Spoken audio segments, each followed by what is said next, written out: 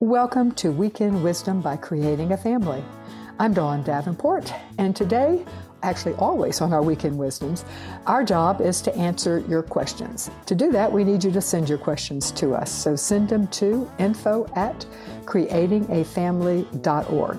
Today, we're going to be answering a question about a foster child who only eats junk food. All right, here's the question. My foster child only likes junk food and will not eat anything that doesn't come out of a box.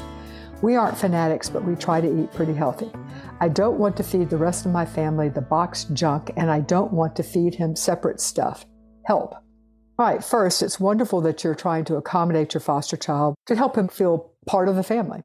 There is likely, keeping in mind, to be a transition period as he learns to feel more comfortable and has the opportunity to learn about foods that you eat that he hasn't been exposed to.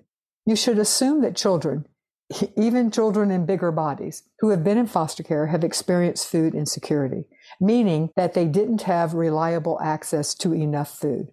This contributes to the pickiness, anxiety around food, and makes them more likely to want to rely on familiar foods. There may also be some sensory challenges that make certain textures more difficult, or there could be emotional associations with different foods. The foods that you're calling junk foods, that's what they've been eating all their life. It's what's familiar. It's what they've learned to like.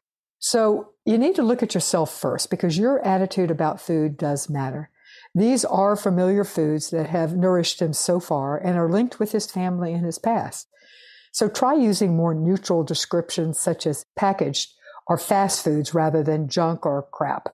There is likely already some shame around those foods, and ironically, when we accept a young person's or a child's as they are and how they eat, there is likely to be far less pushback or resistance just for the sake of opposition, because that is part of it, let's be honest. So children and teens will be more likely to learn to like the foods the family eats if they feel respected and invited to explore at their own pace. If there is a lot of pressure, nutrition lecturing, or conflict over foods, they are likely to dig in their heels and to eat less well.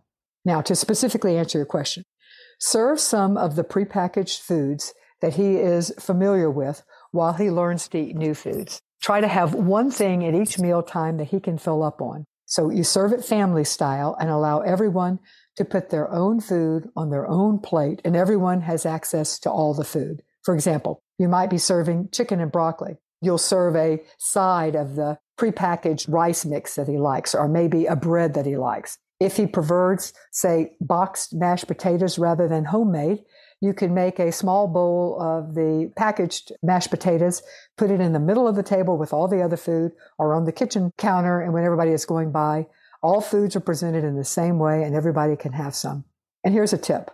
Look for condiments, toppings, I'm talking about you, ketchup, that he can add to your family food to make them more familiar. You know, hot sauce, ketchup, whatever his favorites at the table. Have them at the table at all meals and snacks.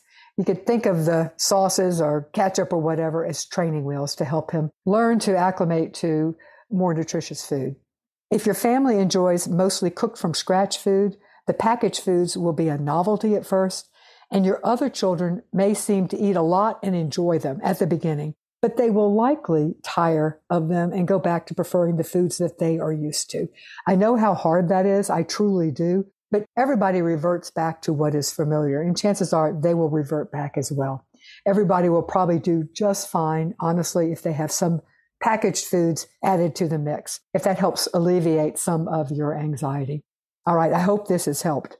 Before you leave, I want to remind everyone that you can send your questions to be answered here on the Weekend Wisdom to info@creatingafamily.org. Thanks for listening to this week's Weekend Wisdom. If you liked it, please tell a friend to subscribe, and see you next week.